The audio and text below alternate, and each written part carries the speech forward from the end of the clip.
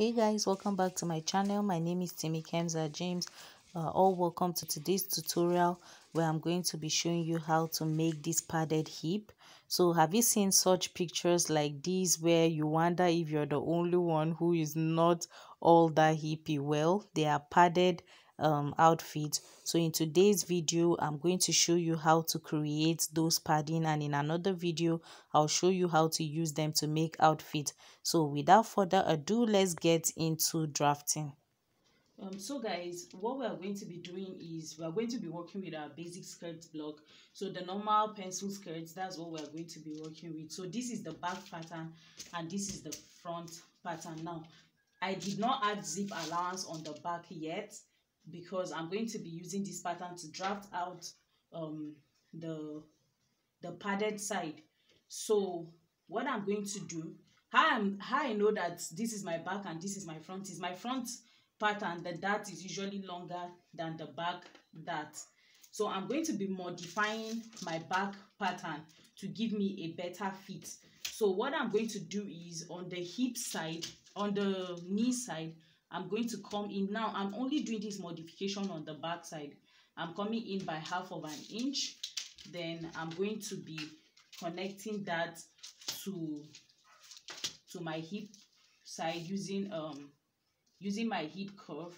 So I'll just sort of look for the fullest part of the hip curve like so, and I'll go ahead and connect these points. Now this will help to give me that sort of figure 8 at the back of my dress. This step is usually very helpful, but if you don't want to go through the stress, or you don't want your figure to be sort of obvious, then you can go ahead and omit that step. So I'm going to cut this out. So at this point you can go ahead and add your zip allowance if you have your remaining pattern, if you've not cut it out. But I'm not going to be adding my pattern, my zip allowance to my pattern now. So this is nice. Now at this point, the first thing you're going to be doing, I'll be drafting the front hip padding first. So the first thing you're going to be doing is to mark 1 inch downwards from the waist. So I'm going to mark, you can do 1.5 or even 2 inches. Now this measurement is just so, I'm just going to go ahead and work with 2 inches. It will still be okay, right? So because if you start padding your hip from your waist side, this is somewhere around your affluent, it's going to look weird, because you're going to like be fuller from that side coming down. So that's why you need to come down by maybe 1 inch to 2 inches. Is totally fine. So I'll just mark this point and leave it there. Now this is my knee point, this is my knee line, this is my hip line.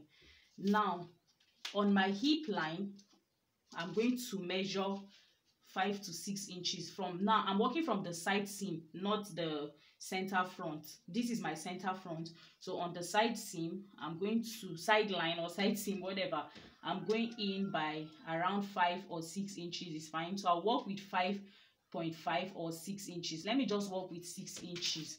So I marked 6 inches there. Now let me explain why I use 6 inches. It's not everybody that should use 6 inches. If you're around anything from less than size 12, you should use, for anything from size 12 downward, use 4 inches.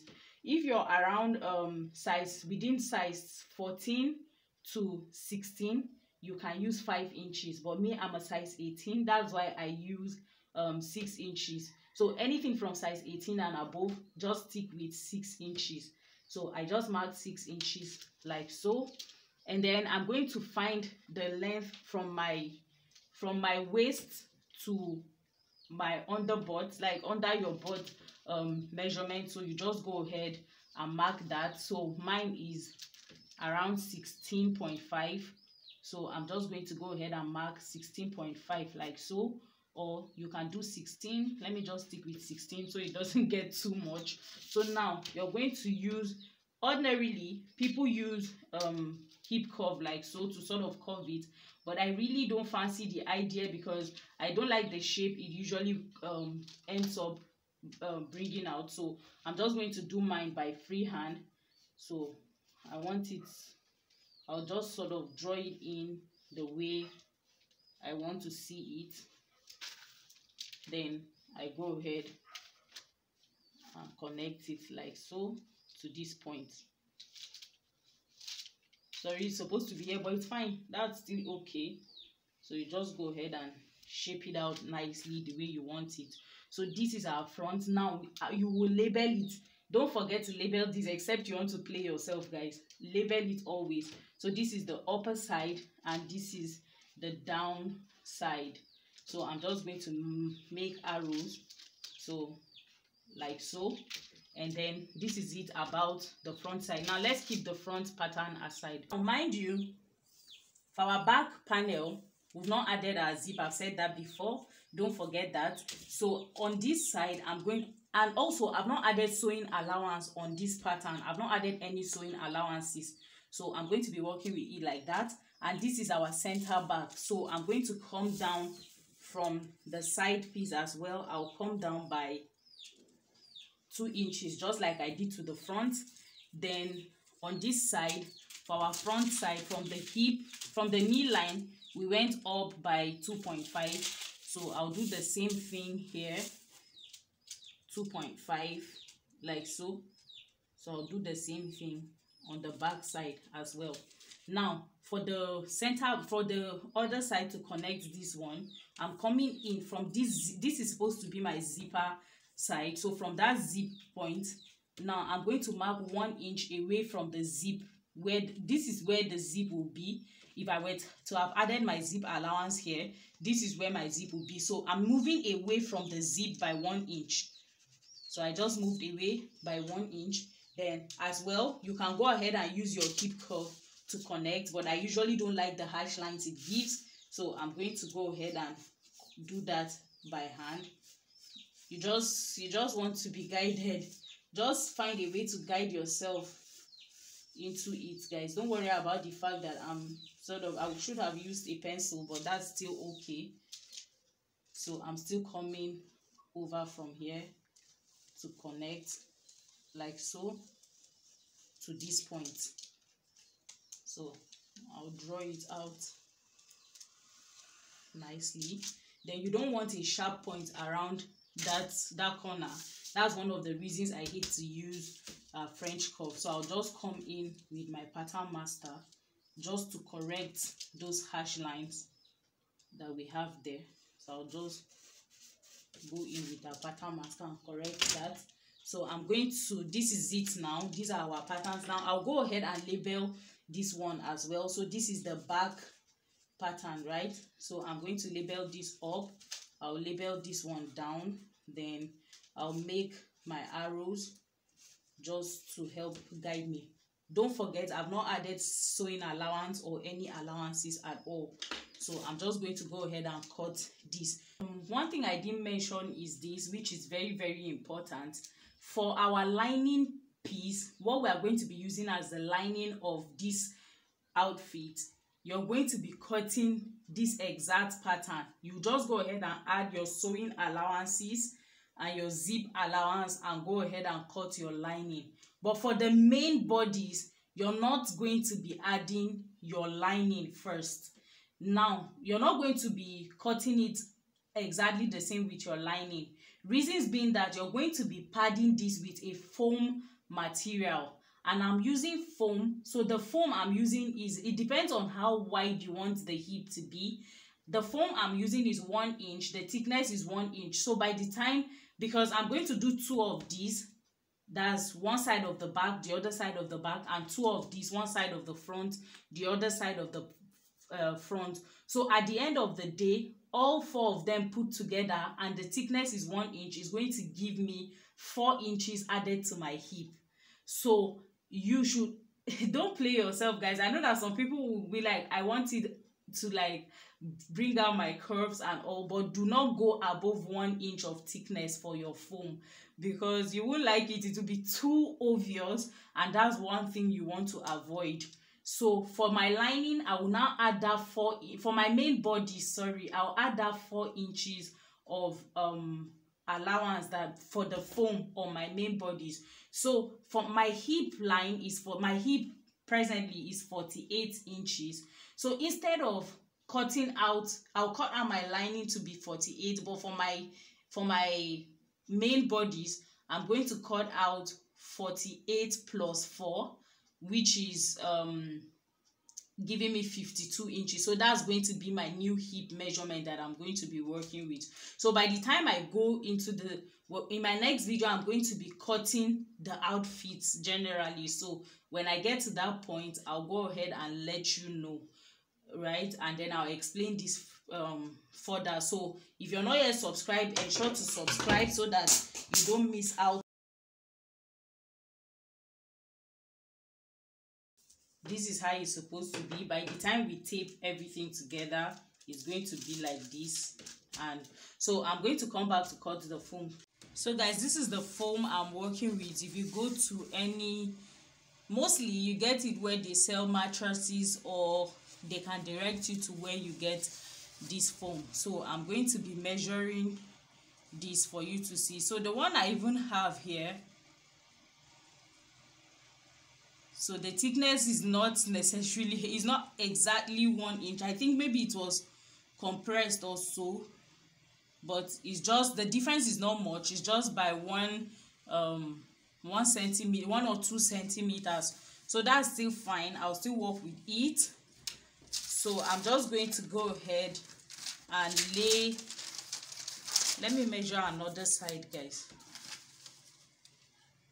Yeah, it's not up to 1 inch. I'll just calculate what I'm working with and just make do with this. So I'm going to be cutting 2 of each panels on the foam.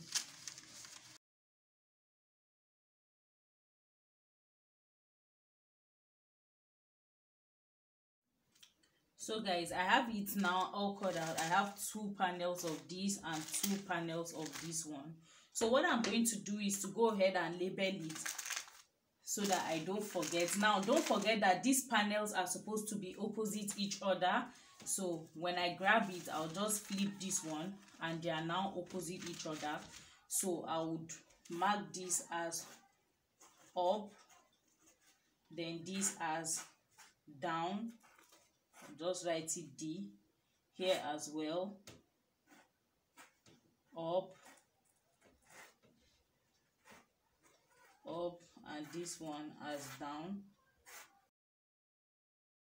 I have it all labeled. Now by the time you put this on your body, you can see that it is so thick, and you really don't want to work with this much thickness, because by the time you put it on your body and put fabric on it, it's going to be obvious that there's something on your body. So I'm going to go ahead and file out these edges. I'll just chop some of it down. Now let me show you how to do that. So I'll just go ahead and chop it out like so on the sides.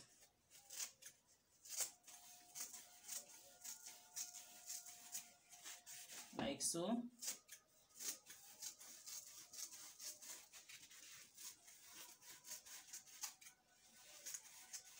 Now by the time you're chopping this out, make sure you observe where you're chopping. Make sure, now I'm doing it on where I wrote my marks. I'm going to make sure I do the same thing on all my patterns.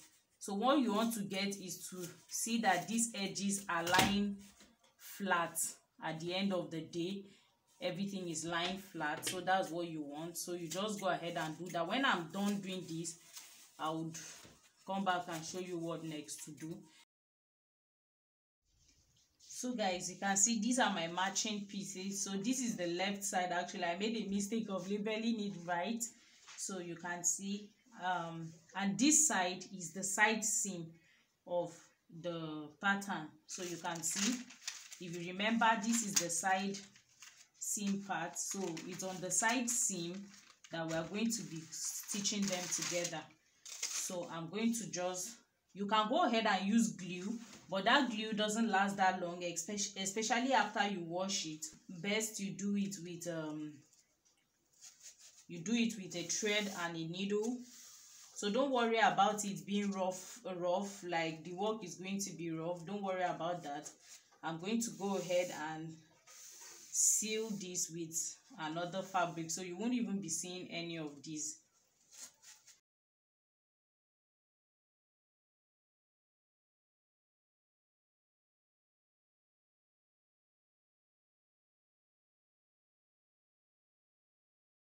So guys, by the time you're done, it should look something like this. You can see here came up. This is where my hip will fit in.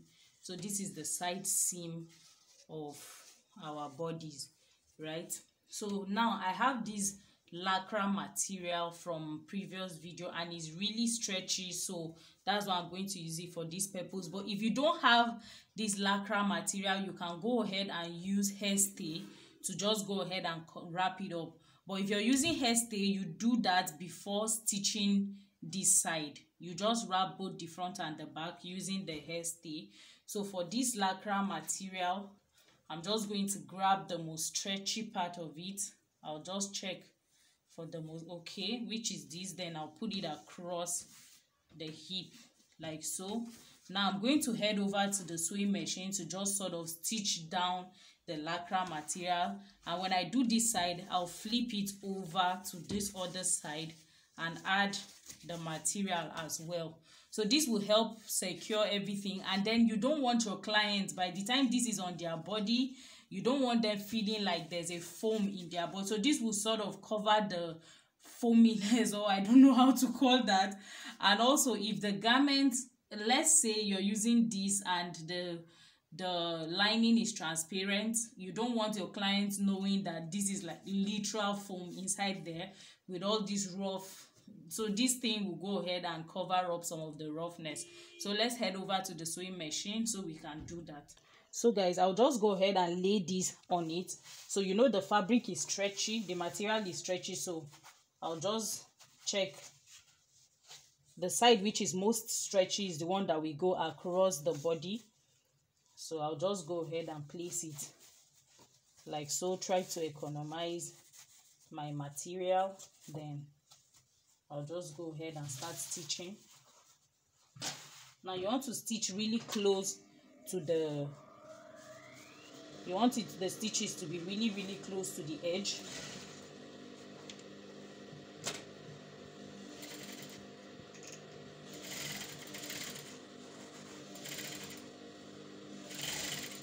So I'm just feeling it with my hands, with my fingers like so, where the edge is. So that's where I'm sewing.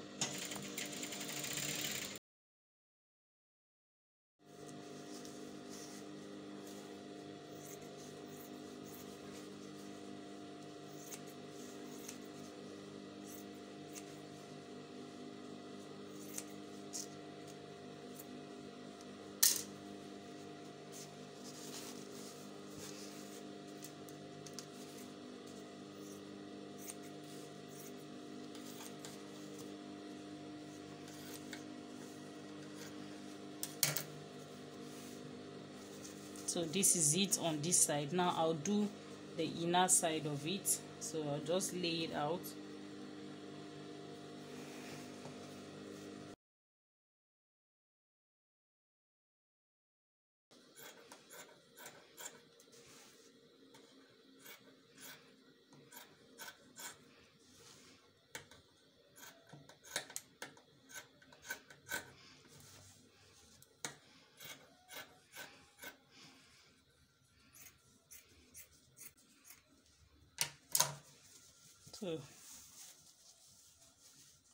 So this is it now. So you can see it's a little bit better. So I'm going to go ahead and overlock the raw edges. You don't even have to do this, guys. You can just use it, but just because I'm a little bit extra, that's why I'm going ahead to do all of this. So let me overlock it and I'll bring it back for you to see. So this is the finished look of our hip pad. Now by the time you look into it, you can't see it, guys, but me, I can see. So I sort of know where is up and where is down. So this is the upper side, because this material is elastic but is a little bit, just a little bit transparent, and this is the wrong side of it. That's the inner side of everything. So you can see this side is nice as well, this side is nice as well, so everything will be flattery. So, and if you notice, this really added, like, it brought it up, it added to the total overall beauty of the thing. So if you have it in your garment, your client will not know this is foam, or you would sort of think this is something special and all that. So I hope you enjoyed this tutorial. If you did, please give me a thumbs up, guys. If you learned anything, please give me a thumbs up, share this video with your friends, and subscribe, guys. See you in my next tutorial where I'm going to be putting this to good use for you to see. See you then. Bye.